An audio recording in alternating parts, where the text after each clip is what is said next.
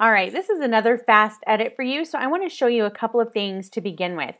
When I just bump up the exposure on this picture, it does lighten and brighten it, but look, there's still the vignetting around the corners on the side where it's darker, and then I lose a lot of the clarity on the details in this. Obviously the bag and the little wooden handle, I really want to make that pop. So let's go on over, this is the same exact photo, it's unedited.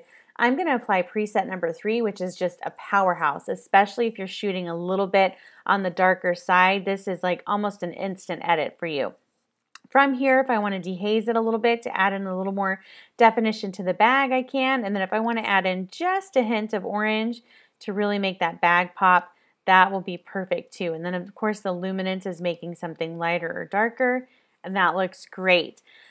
Last thing I want to do is transform it, straighten it up a bit, and then I do like to remove any little blemishes that I see.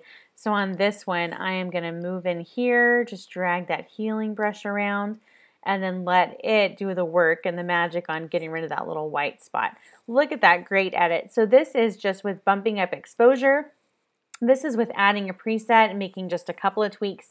Look how gorgeous that looks.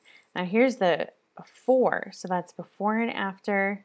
Such a great clean edit, and it took us less than a minute. I love it.